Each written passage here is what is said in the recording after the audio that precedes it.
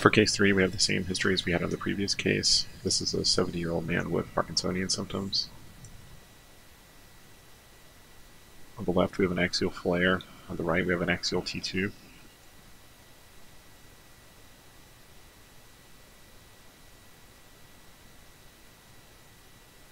Here we have a coronal flare, also through the midbrain and pons.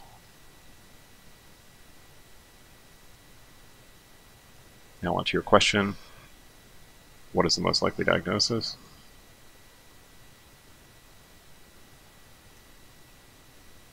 Question B.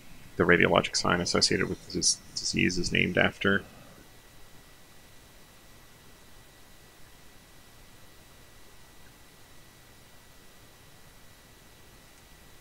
So case 3 is a case of multisystem atrophy.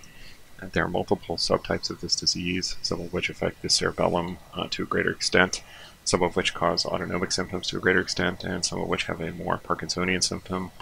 The classic description is the MSA-C, or the cerebellar one, where you'll see the hot cross bun sign. What you'll have typically is atrophy of the pons and medulla. You can get vermine and cerebellar atrophy as well. And then an additional sign that's not shown in this case, but which you can sometimes see, is this decreased volume and increased T2 around the putamen, where you have a hyperintense rim there. But there's a lot of overlap between these different subtypes. The radiologic sign for this disease is named after food. As we already talked about, the hot cross bun. So here you have a picture of some hot cross buns. This is from Wikimedia. What you have is this T2 hyperintensity, which crosses the pons. It looks very similar to the frosting on top of these buns. Here you see our case. What you have is this cruciform T2 hyperintensity within the pons.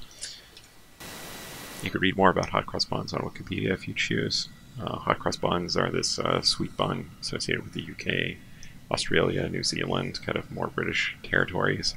There's a lot of history associated with hot cross buns, including keeping them for medicinal purposes. If you take it on a sea voyage, they protect against shipwreck, and they protect against fires, and make sure your breads turn out perfectly. So just use that to help you remember this disease.